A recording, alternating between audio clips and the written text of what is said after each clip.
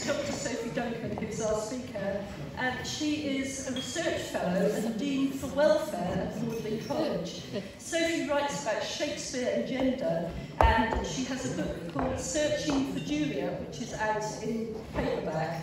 Sophie's been an advisor on, for theatre and TV, so historical advisor, and I'm really, really looking forward to hearing what she's got to say. So, Sophie Duncan.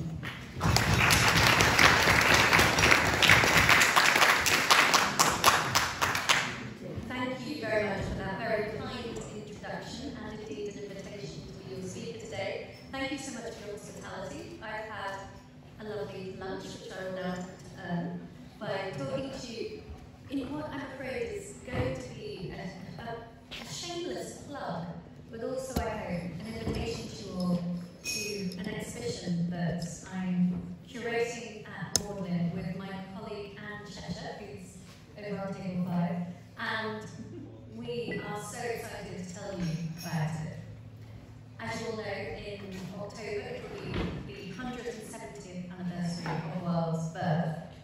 For us at Magdalen, it's also 150 years since he matriculated as a student with us, so it seems a good moment to mark the occasion and celebrate his life and work in and beyond the college. Several members of the Society have really generously lent their beautiful and unique and irreplaceable items to us, including Michael C., Julia Rosenthal, and our friends at Trinity College Dublin, as well as other lenders. We hope the exhibition, although very small in focus, will cover his whole life. We have first editions, letters, typescripts, material objects from the golden ring that he gave to his friend in London, which, as you know, was stolen from us, but we've got back again. A cast of his hand, the key to his rented jail cell, and much more. And as well as the good fortune of being able to borrow so many wonderful items, we're lucky in our permanent collections at Magdalen.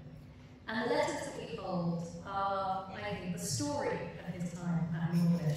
Above all, his letters to William Ward. And obviously anyone who sets out to curate an exhibition on Oscar Wilde hugely admires him. And in fact, it was working on Magdalen's Wilde collection as an undergraduate that made me want to be an academic. Secretly, though, for me, the hero of the exhibition is William Ward, Wilde's best friend. He was a fellow undergraduate at Magdalen. He was 2 years ahead of Wilde, though they were the same age because of Wilde going to Trinity College Dublin first. He'd been at Bradley. He'd been a very sickly boy at Bradley, William, although he ended up being their version of head boy. He came from a very strictly religious family in Bristol. He'd been very quietly brought up. He lost his father in his teens, so when Wilde lost his own father, that was one of the many points of sympathy between them. He became Magdalen JCR president, which was good going for a boy who wasn't from Eton, basically, at Magdalen at the time. And he was a previous incumbent, and the reason Wilde got to love what's now known as the Oscar Wilde Room. So before it was Oscar's room, it was William's. And through these letters to Ward, we can track Wilde's loss of his father, the loss of his half-brother as well, his financial difficulties, largely self-imposed, his fluctuating confidence about academic matters, his religious prevarications, and his changing social circle. And I want to tell you a little bit about what Magdalen was like in the 1870s when Wilde arrived. One of our sources for this is the memoirs written by his friends who've been there. Above all, really, it was a college of old Etonians. There were loads of them, not so many now. David Hunter Blair, Wilde's friend, who went on to become a Catholic abbot, was one of them. He found himself quickly at home because when David came up, he'd been to school with half of Magdalen, and he quickly adapted. And Hunter Blair writes in his memoir, he couldn't really imagine how anyone who hadn't been to Eton got on. And I wonder if this was something else which drew Wilde and Ward together, that they were both, relatively speaking, outsiders compared to the Eton set. There were lots of future lawyers in Wilde's social circle. There were also a lot of clergy. There were strong connections to Lincolnshire, in which Wilde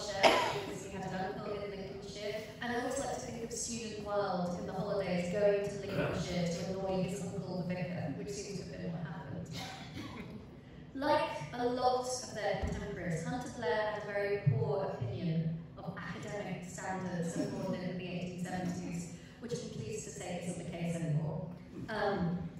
He wrote towards the end of his life of the Magdalen academics who taught Hunter Blair and Wilde. And I suppose I don't know how I'll come off in the memoirs of my students in half a century's time.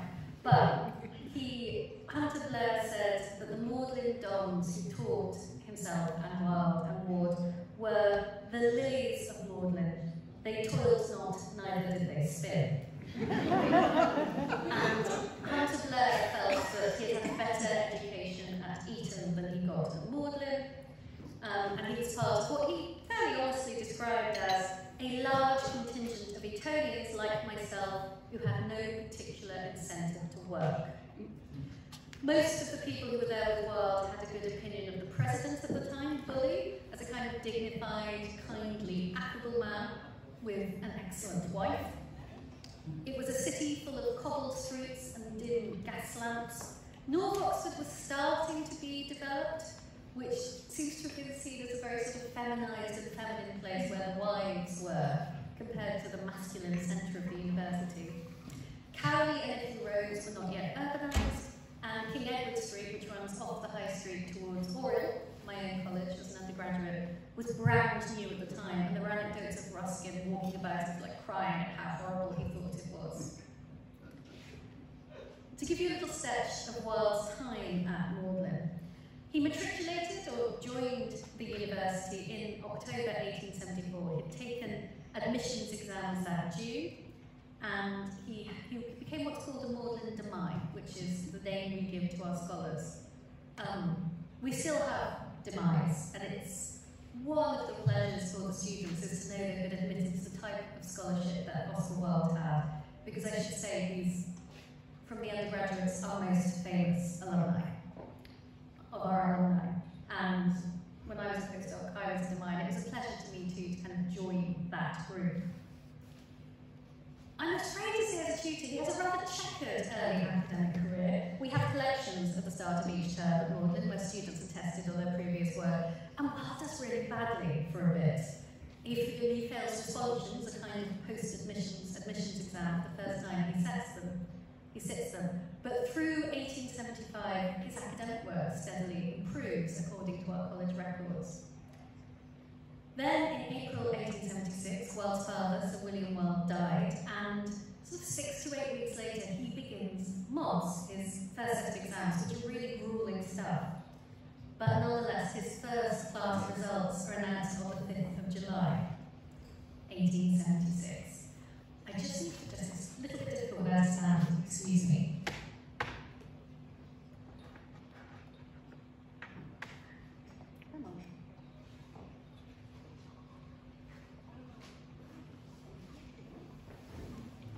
So the real explosion comes in the spring of 1877.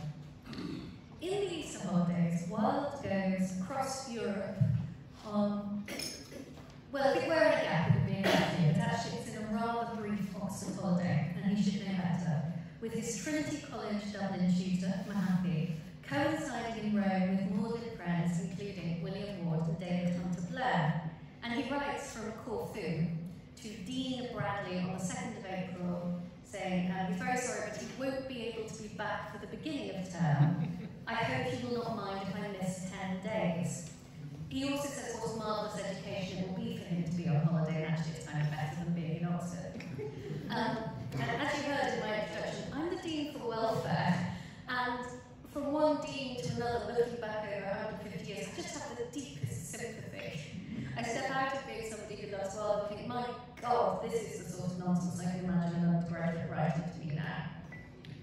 And he concludes, we expect to be in Athens by the 17th of April, and I will post back to Oxford immediately. He doesn't. Term starts on the 4th of April. He misses the start of term by several weeks. He's suspended for 2 terms and fined. And I was thinking when we were outside listening to that lovely reading of Magdalen Walks that, you know, at least his mother liked the poem. His mother is also furious that they dared to suspend and fine her boy. And I think Wilde certainly tells somebody that his mother wants to sue about this, but she doesn't.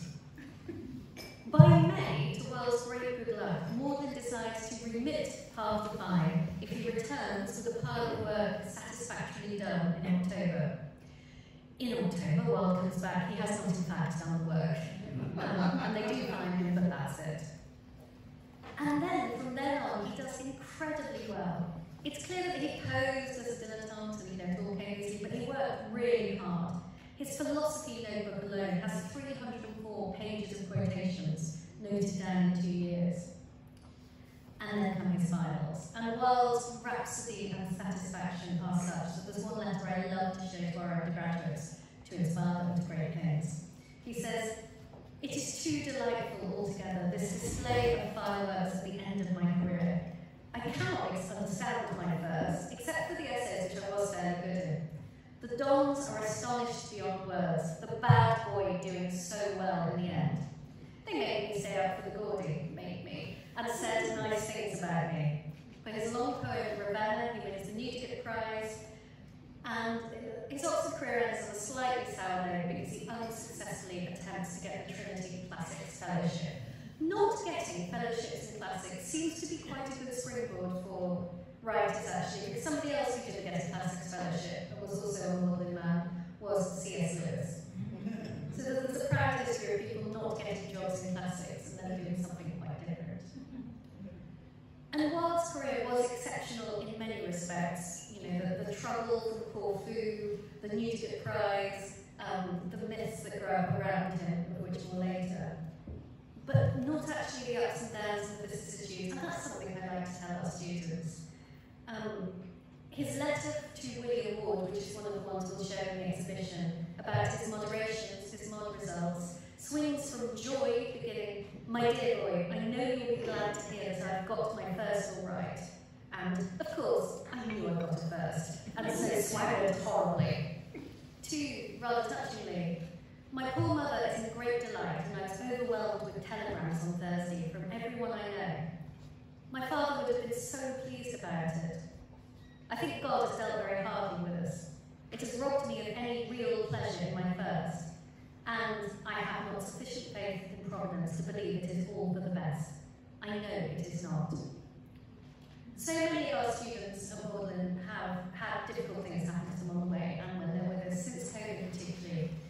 Because I'm being for welfare, if something awful's happening to one of our undergraduates, I hope I know about it. But bereavement is different. I'm very much reminded of our students today when I read that letter. He also suffers from concealment of various kinds. Wilde lied about his age constantly at Magdalen. He pretended he was younger than he was. But I also know that even with William Ward, in whom he confided many things, when Oscar's half-brother, Henry Wilson, died in 1877, Wilde told everyone it was his cousin. He could not say it was his half-brother. More student characteristic things are his forays into fashion and his unusually long hair, which is a motif in every memoir that mentions him. J.C. Bodley described Wilde's sartorial experiments in Union Jack-like checks, his horsey neckties of the blue called bird's eye, his curly-brimmed hats balanced on one ear, his tall collars and his short hair. One of the happiest times of his life at Oxford is mercifully documented for us by a highly unusual correspondent, a 16-year-old girl from Bristol, Florence Ward. Now, Florence Ward was the youngest sister of William Ward, Oscar's closest friend in Magdalen. Florence had been brought up on the strictest religious principles and was basically never allowed to do anything in Bristol. But then, in Commemoration Week, summer 1876, she comes with her mother and her sister Gertrude to visit her graduating brother William in Oxford to see the sights and attend her first ball. She is as excited and funny about it as you'd expect. She and Gertrude fall out a lot, they do each other's hair, Gertrude's too fat for her new dress, it all goes on, it's lovely. And she seems to have been a great hit with Reginald Harding and his brother. Wilde was there for all of this visit, and he features in the diary as her big brother's best friend. The Ward family, Wilde and other friends, went together to Blenheim, to Radley School with the Ward family, where the Ward boys had gone, and where Wilde's son Cyril would eventually end up. The diary, which you can see in the exhibition, is a hoot. Wilde gets the girls drunk on Moselle Cup, a a confection of sparkling wine, bitters, and in some recipes, brandy. Florence's elder sister Gertrude seems to have been rather an object of interest to Wilde. They have a bit of a flirtation in this week. Wilde is described as becoming spoony with her while walking around the gardens at Blenheim, and Wilde loses his temper with the party when they become the object of gossip. William Ward's nickname was Bouncer with his maudlin friends because there was a children's book where there was a small little character called Bouncer, and William Ward was not tall. And Wilde writes about the family with this surname, telling Reginald Harding, "I liked Mrs. Bouncer immensely, and the eldest Miss Bouncer is very charming indeed." Florence's diary records her sightings of Oxford celebrities alongside Wilde, including Prince Leopold, who attended the same ball and danced with a member of their party. Florence says, and Florence thinks Wilde is really glamorous and great. In comparison, Prince Leopold looks very uninteresting and stands with his head poked out and his mouth wide open.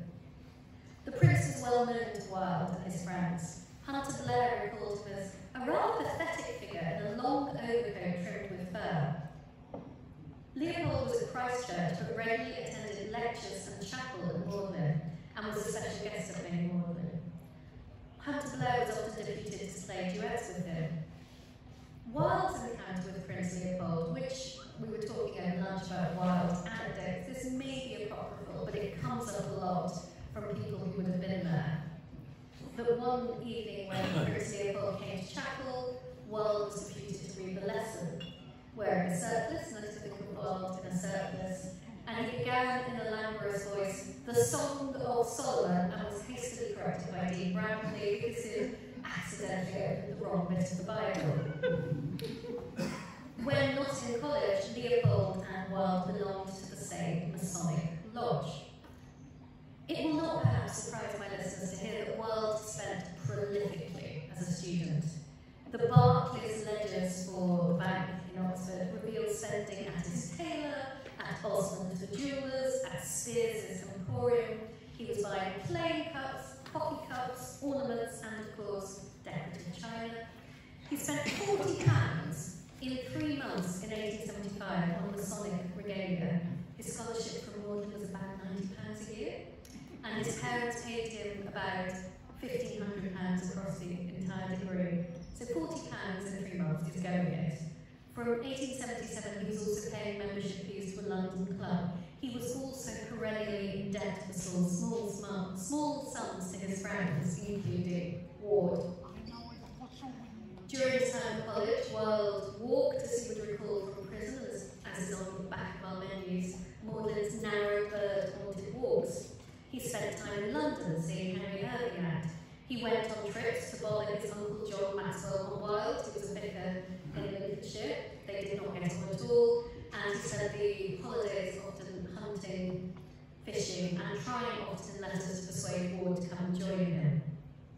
He lived in different sets of rooms around college. I'm sorry we can't see our way to the Oscar Wilde room. I have to say, apart from that, I don't think he ever had a decent set of rooms apart from the Oscar Wilde room. He spent 1 year in what's now the JCR dining room, very dark, and was a set in Chaplain's Squad, which is still a super room, and I have to say I find massively depressing. So no wonder he was glad to get into the very lovely Oscar Wilde room as it is today. And there were, of course, his travels across Europe that got him into such trouble. These letters won't be in the exhibition, but what is very lovely, and I think I can say, is that we now have the letters of William Ward, which haven't been shown publicly, about that trip, and which kind of sheds a new light on it. A big point in Wilde biography is this audience that he has with Pope Pius IX in the trip to Rome. But when you read William Ward's letters, it turns out, basically, if you were a Magdalen man in Rome, you could see the Pope on about 3 days' notice. It was very easily arranged, which I do find interesting. And Ward's narrative of visiting the Pope is a much less dramatic version, quite a vigorous and jolly Pope Pius, rather than the kind of romantic, mystical figure Wilde saw. We're lucky in the Wilde archives. We have images of him from this time alongside his friends, alongside his brother William, and reflect what David Hunter Blair described as bonhomie, good humour, unusual capacity for pleasant talk, and Irish hospitality exercised much beyond his pleasant means. He was developing as a writer. Wilde looked back on his time at Magdalen as one of lyrical ardour and of studious, solid writing. The internal evidence of the Sphinx poem suggests he began it while at Magdalen and will be shown in the first edition as part of the exhibition. As well as Magdalen Walks, there's the sonnet he wrote after hearing Dies Irae in Magdalen Chapel, later revised to kind of upgrade it to being after hearing it in the Sistine Chapel, but it's originally Magdalen Chapel. I love it, just classic Wilde. And we find Magdalen's influence in his later writings too, which we'll be sharing in the exhibition. So in The Critic as Artist, when he laments that he can imagine the smile that would illuminate the glossy face of the Philistine if one ventured to suggest to him that the true aim of education was the love of beauty, and that the methods by which education should work were the development of temperament, the cultivation of taste, and the creation of the critical spirit. But he reflects that, yet, even for us, there is left some loveliness of environment. And the dullness of tutors and professors matters very little when one can loiter in the grey cloisters of Magdalen and listen to some flute-like voice singing in Wainfleet's chapel, or lie in the green meadow among the strange snake-spotted fritillaries and watch the sunburnt news smite to a finer gold the tower's gilded bays. He was willing to sneak a reference or a compliment to Magdalen into his journalism too. Returning to Oxford in 1885 to review Oudes's Henry IV, he criticised the university's new use of vivisection and the architecture of People College, but said that, like art finds her home by the Isis as she once did by the Ilyssus, the Magdalen Walks and the Magdalen Cloisters are as dear to her as were ever the silver olives of Colonus and the golden gateways of the House of Palace. Our exhibition, Magdalen's Wilde, opens on the 16th of October, Wilde's 170th birthday, and if you're available, we'd lovely to see you back. We're having a special service of evensong in the chapel at 6 to celebrate Wilde's life and work. And part of the pleasures of this summer I've been discussing with our chaplain and our informata choristorum, the music and readings we might choose.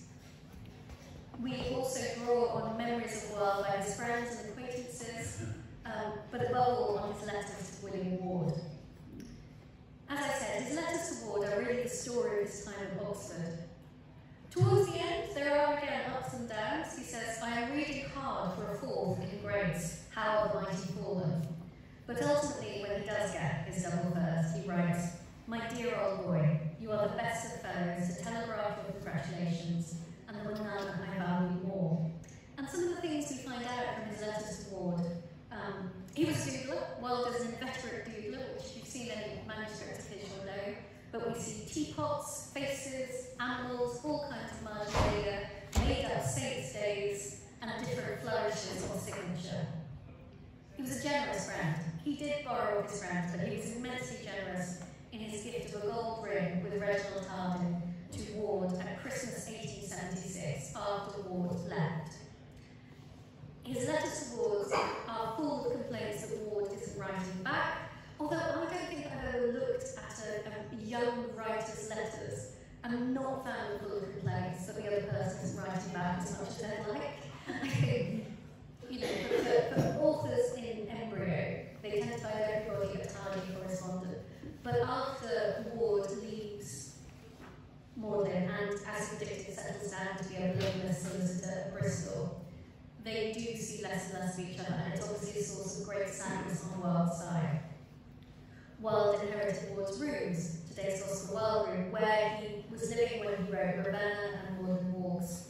And it is a letter from Wilde to Ward that gives us the most complete picture of Wilde's rooms as he lived in them.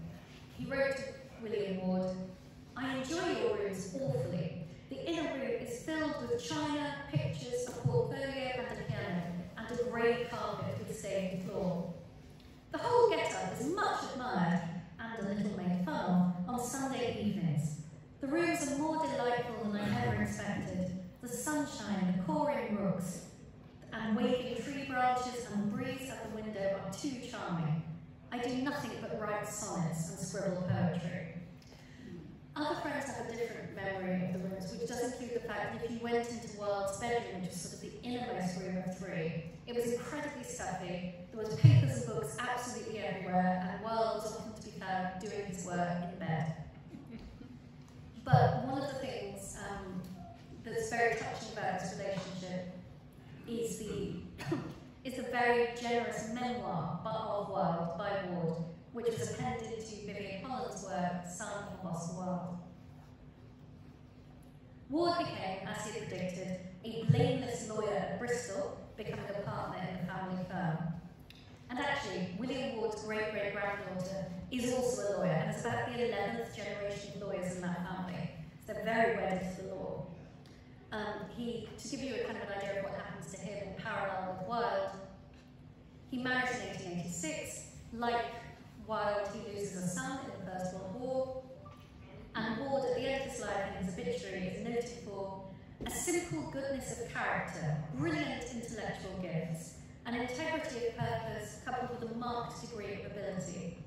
His was not the gift of public oratory, but he will be remembered as persistently self-effacing, with a penetrating understanding, a persuasive cogency, and a supreme sense of justice. And I think these qualities explain, Wilde's deep affection for him.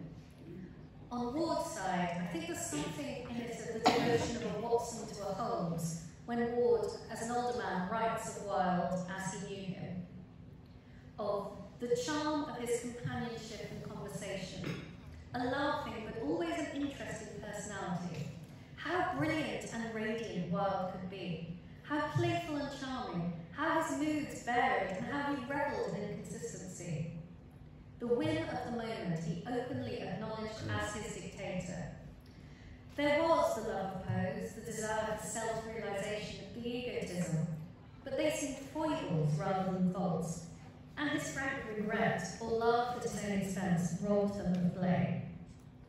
Getting to know the Ward family has been one of the pleasures of this exhibition, as has getting to know collectors and their collections and how exciting and rewarding that's been. We're able also to display several items from Alfred Douglas, also a Magdalen man, slightly later. There's also been surprises, including, so a few weeks ago, the president of Magdalen, Diana Rose, and I were hunting about in literally a small gloomy corner cupboard in the president's lodges. Diana said, wouldn't it be funny if we found the Wilde first edition in here? And about 30 seconds later we did. We found the first edition of the Accords of the Earners that had never been catalogued, but was nicer than our other ones, so that will be going on display. Magdalen seems to still have many Wilde secrets to yield up, but it's been great fun getting to know some of them. One of the other publications about Wilde at the college, which we found while researching the exhibition, was a travel guide from 1910, published by all people, Mills and Boon. So Mills and Boon, early 20th century, did these travel guides. It's called The Romance of Oxford, and it sort of tells ghost stories and legends and celebrity stories from around Oxford. And one of the things it says about Magdalen is it talks a little bit in quite euphemistic terms about Wilde.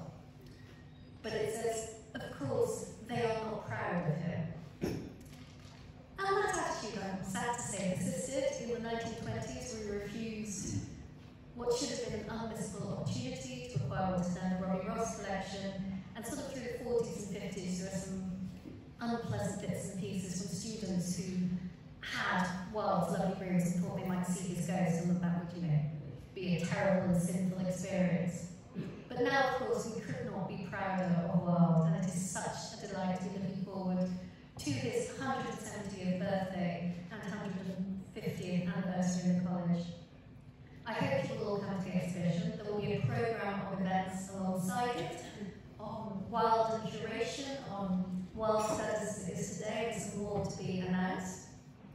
The ring will be on display, as you know, was stolen from us and got back. It will be, there's been lots of conversations about how to display it safely, and there's obviously an earnest-based plan about to lose the ring once and to lose the ring twice and so on. But that's not going to happen. I very much hope you will come and see our exhibition. I'm delighted to take questions. Thank you very much for listening.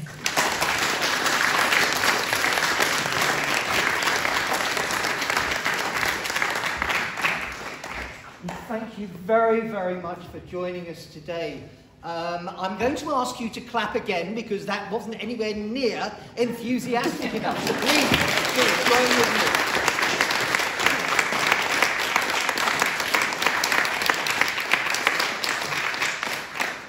Sophie has agreed to take some questions. Always in situations like this, volume can be a bit of an issue, so I'm here to provide additional volume if necessary to the question. But if you'd like to make yourselves known, then we can start to...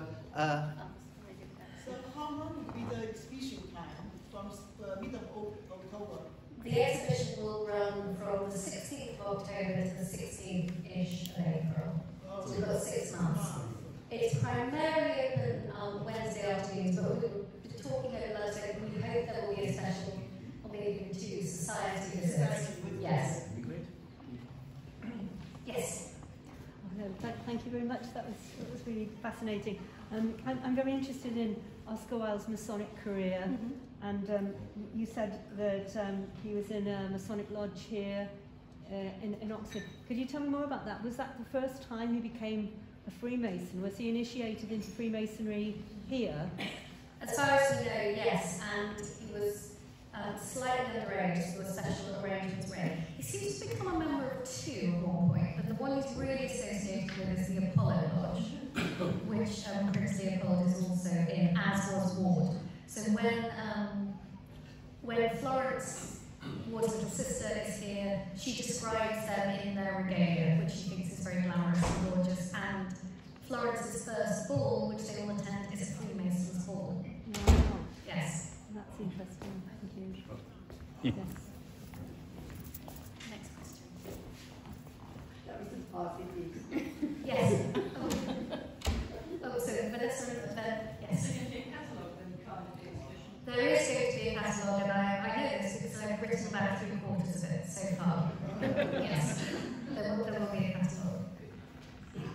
Yes. It's Maybell. I read somewhere that there had been an attempted bullying incident whereby Oscar had thrown his opponents down the stairs that led to his room. Is that actually true? Well, it might be. Certainly. There is an anecdote about, I think this is the same one, there is an anecdote that circulates in Memoirs of Wilde's time at Magdalen, in which, because of his long hair, aesthetic appearance, and interest in beautiful decorative things, a gang of about half a dozen party sporty types come up to his room rather late one night with the intent of sort of beating him up and humiliating him, and the Wilde supposedly throws one after the other down the stairs, and it's never attempted again. The circulation of this anecdote is all the evidence we have for it, and I don't think it's true. There's no records of anyone being fined for such an occurrence, but then again, there probably wouldn't have been. So I choose to believe it's true, but it is. Like many of these things are just an anecdote. Is it the Bullingers Club? No, it doesn't seem to have been, and I think that's less likely because we know that Wilde was on good terms with some of the people who were in that club. Any others? Yes? Have you actually managed to find anything that he actually wore at this time? Because these suits are already picked up in Punch. You know, right at the very moment that Wilde and his, because one is a photograph of them all wearing this type of suits. Now, Willie was wearing one as well, and it's obviously very much associated. Terribly fashionable. Yeah, it's interesting. We don't have any textiles in our collection to do with Wilde. We have a petrified wig that belonged to a past president, but not to do with Wilde.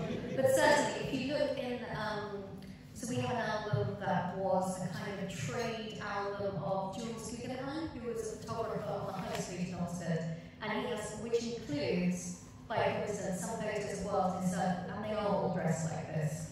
Not everyone seems to have got in for the terrible short haircut he has at one point, But certainly there's photos of even the choir, for example, the kind of adult academic clubs in the choir with Walter Parrott. Lots of them are going in for this sort of cut. And I'm sure it is partly Wilde's influence, but also the student passion of the time when he becomes a very prominent student. Someone like Chris Leopold is much more conservatively dressed.